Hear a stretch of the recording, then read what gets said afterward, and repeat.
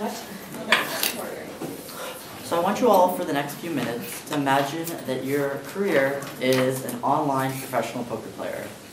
You guys have spent the last few years of your lives working really hard, studying textbooks, theories, just advanced theories of online poker.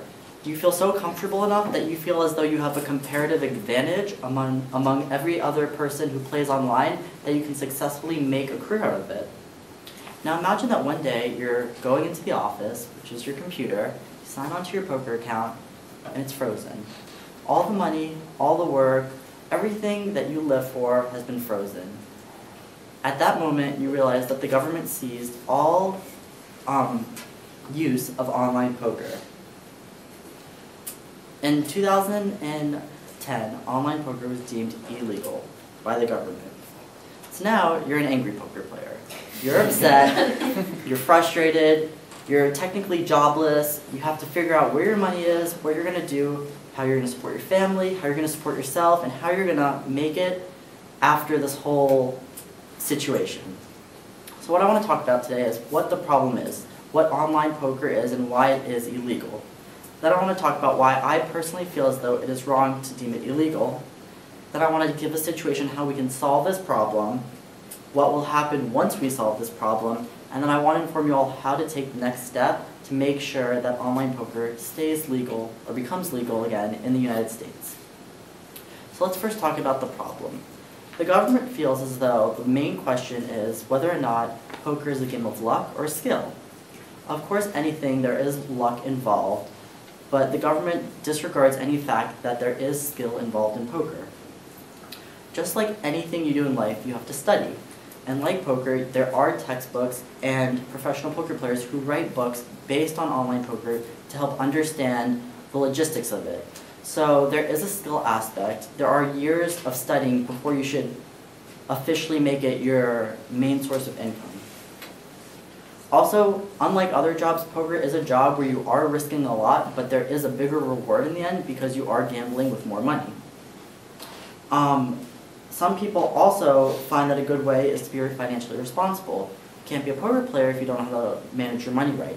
This is probably the first thing you would do and to realize whether or not online gambling could be a career for you. You spend a few months playing, you lose all the money, and you have no money left, you can't be a poker player. If you're able to financially be responsible, budget your money carefully, and understand how much you can and cannot afford, that might be an option.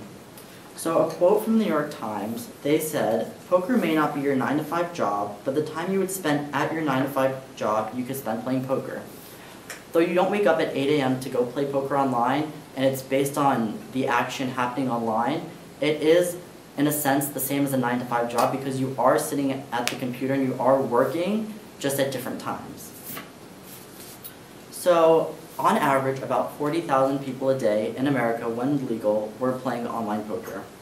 With this graph, out of those about 40,000, 8,000 of them said that they played poker professionally.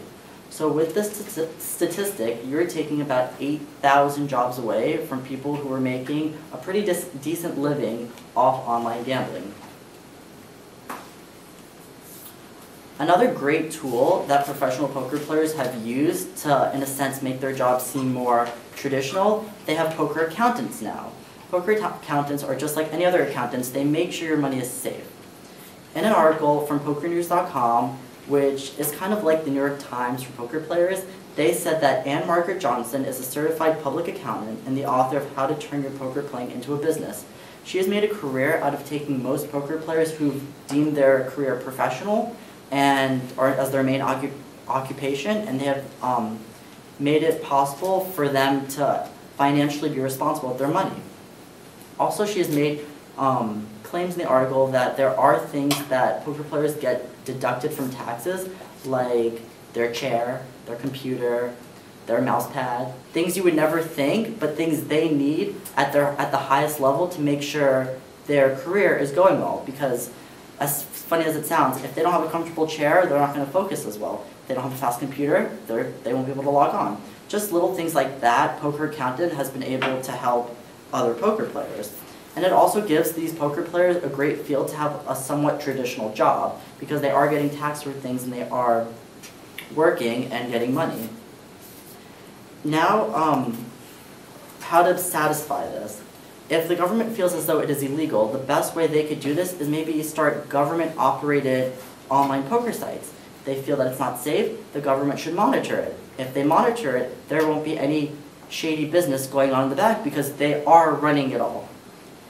So I want you guys to visualize what would happen if poker stayed illegal. First off, 8,000 people still are jobless, and this number is just going to rise. In the Wall Street Journal, they said with online poker in the US, players are given more opportunity to keep it illegal. So now I want to tell you guys how to act on this and how to make sure that online poker can become legal. There is a website called the Poker Player Alliance, which helps poker players, like all of us, keep it legal. This website is very simple. It's called theppa.org, and it's a very useful website. I do want to end you with one quote from the Washington Journal that says, "We are fighting to protect our freedom for online poker." Thank you.